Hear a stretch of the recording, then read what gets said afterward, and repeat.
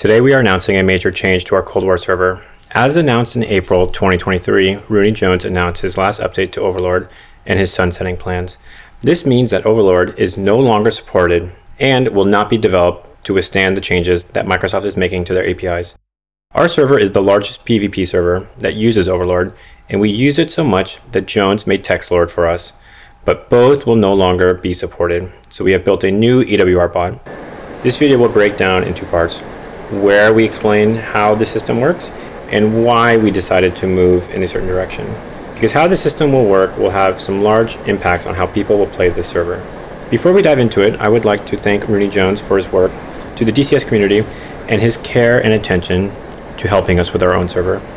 I'm going to say the quiet part out loud to make sure that this is clear to everyone, because the loss of Overlord is a great loss to the community and it should really ring alarm bells with everyone. The default EWR system that DCS has is simply not sufficient for a flight sim in 2023. Overlord was a community project that made up for a giant gap in the game, and the fact that we lost it is genuinely very concerning. Lastly, a disproportionate amount of attention goes to content creators like YouTubers or server owners, but very little limelight goes to the people that actually build the systems that allow them to actually generate content. The people that keep things going are the people like Moose and the Mist developers who built a scripting framework that powers a lot of the DCS missions. People like Cribbob who maintains SRS. The diligent Hoggit people that maintain the API documentation so new developers can understand how the scripting environment works. These are the small things that the entire community takes for granted, but this is a small handful of people that actually build and maintain the pipes that make the game actually playable to a level of quality that we have come to expect. This game would simply not be playable without these people. I just want to mention this because a loss of a single one of these people, like Jones, should raise alarms and concern for the general player base, because this game is only playable because of the volunteers that make up less than 1% of the player base, and they never get any attention.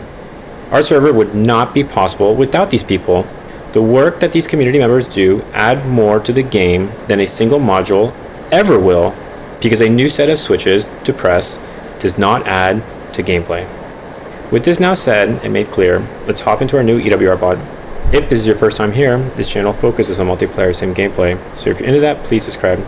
We will start off with why we are changing things. The first reason is clear, because we need a replacement for Overlord. The second reason is money. Since the launch of the server, we have spent at least $5,000 to Microsoft to use their API. Even though the community has been willing to donate to the server, and we have been able to not only break even, but make a bit of a profit so we can buy modules for the server staff, it is a time commitment to keep track of the money and dealing with the taxes. And it just rubs me the wrong way that so much money needs to be around to keep things going. Since we reached the break-even point, I have told people multiple times to take their donations down and to right-size them, because this is a hobby. It is not supposed to be a profit center. Additionally, we saw in our last recent survey that only 14% of players use Overlord, while the majority use TextLord or both. Outside of the administration stuff, there are some gameplay things that go into how we are thinking about the new system. The F4 is coming, and the MiG-23. This means there are going to be more popular Cold War planes that we need and want to support. When people think of the F4 and MiG-23, we want them to think of our Cold War server, because this is where these planes will feel most natural and at home. With the introduction of look-down, shoot-down radars, we will start to cross a threshold where the planes are more aware of their surroundings and able to action on that information with medium-range all-aspect missiles. An all-seeing eye EWR system combined with these more capable systems and missiles would be really oppressive. We are getting ahead of this and will be introducing line of sight. The new EWR bot does a sweep every 30 seconds, taking a snapshot of all aircraft detected by your team's EWRs. When you call for a picture, it will reference the last sweep and give the last 5 closest detected targets, limited by line of sight. That means if an EWR or AWACS can't see the other plane, then you won't be able to. The exception is at 10-kilometer range, where you will be able to see all enemy contacts in your EWR callout, regardless if they are seen by an EWR or not. These close targets are found the moment you request a bogey dope or a picture, unlike the targets beyond 10-kilometer range. which are only found with the sweep tick. Please note that the EWR system will automatically give you updates every 30 seconds. You won't need to touch it if you don't want to. This is playing a balance between giving line of sight and also not degrading the server to a meta that encourages flying low and cutting trees. I'm absolutely adamant that the default line of sight system combined with the poor spotting in DCS has made for a really exploitive meta. People fly lower in DCS than they do in Battlefield 2 because they want to hide from radars. Additionally, when you join a multiplayer server, you automatically download the mission that you're about to play.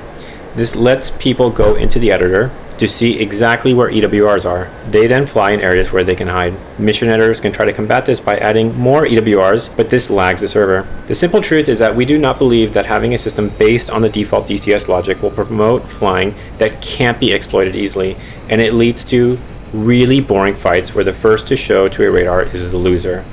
The new EWR system will also have a friendly picture feature where you can see friendlies nearby, and it will let you change it to Imperial or metric units. We think these changes will lead to a better experience, lessen the need to be donation reliant, and also prepare us for the future planes coming down the pipeline. What we need from the community is to let us know if you think the EWR coverage on the map is sufficient, and if you think there are any blind spots that are too large on the map. Additionally, if you think that the range for the perfect vision ring should be extended past 10 kilometers, then let us know on our Discord. We will announce on our Discord when we roll these changes out.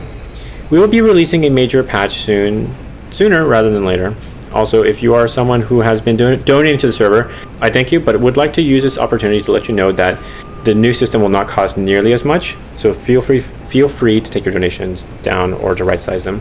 Let us know what you think about these changes, and if you would like to help and support the server, please note that this channel acts as a mouthpiece for the server. So please consider subscribing and leaving a comment. Thank you.